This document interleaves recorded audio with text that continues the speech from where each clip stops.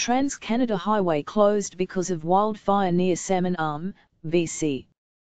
Another wildfire has broken out in BC between Salmon Arm and Tappan, forcing the closure of the Trans-Canada Highway.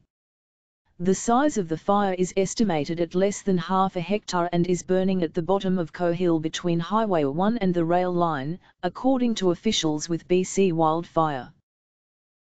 They said air tankers and skimmers are fighting the fire from overhead, but it is burning in steep terrain, making the firefight difficult. On Sunday, Drive BC reported the highway is closed 10 kilometres west of Salmon Arm in both directions. Late Sunday morning, BC Wildfire said no buildings were being threatened at the time. There is no estimate on when the highway will reopen. Global Okanagan is en route to the scene.